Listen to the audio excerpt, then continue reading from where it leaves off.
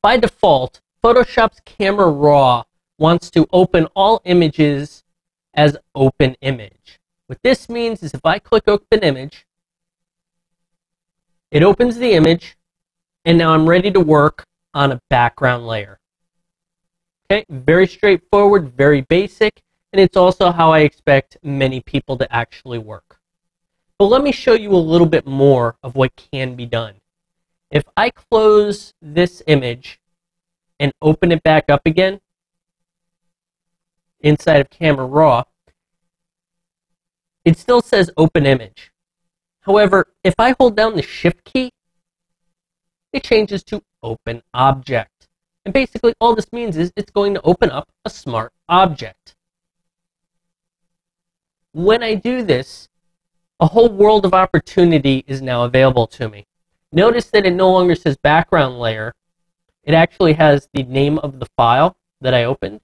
And we have this funny little icon here, which is the icon for Smart Object. So what is the difference between the two? Well, watch this. If I take this image and I drop it back in here, and I say open image, it now comes in as background, which means it is what it is. The pixel information has been defined, and we are now building on top of this pre-pixelated image. If I were to zoom all the way in and in and in, you can see all the pixels that make up her eyebrow. And then over here, you can see all the pixels that make up her skin, and then all the pixels that make up her eye. You get the idea. There is no coming back from this. Basically, whatever raw information I put in is all but lost at this point. However, if I open it as a smart object, a pretty amazing thing happens. I can double click on it and watch what happens.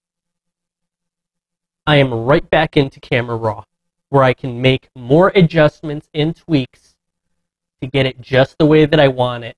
Click OK. It's going to think about it for a few moments, and then it's going to make that change for us. If I decide that was wrong and I don't like that, I can double click it again and simply put it back and go OK. I am no longer being limited to my decision when I first edited the raw image. And that's huge. If you think about it, if you work inside of Lightroom or Capture One or any other raw processor, they're all going to give you the same end result, but only Camera Raw is going to allow you to edit a smart object, to double click on it and go back into it once again and make that editing change. This is like the ultimate in non-destructive workflow.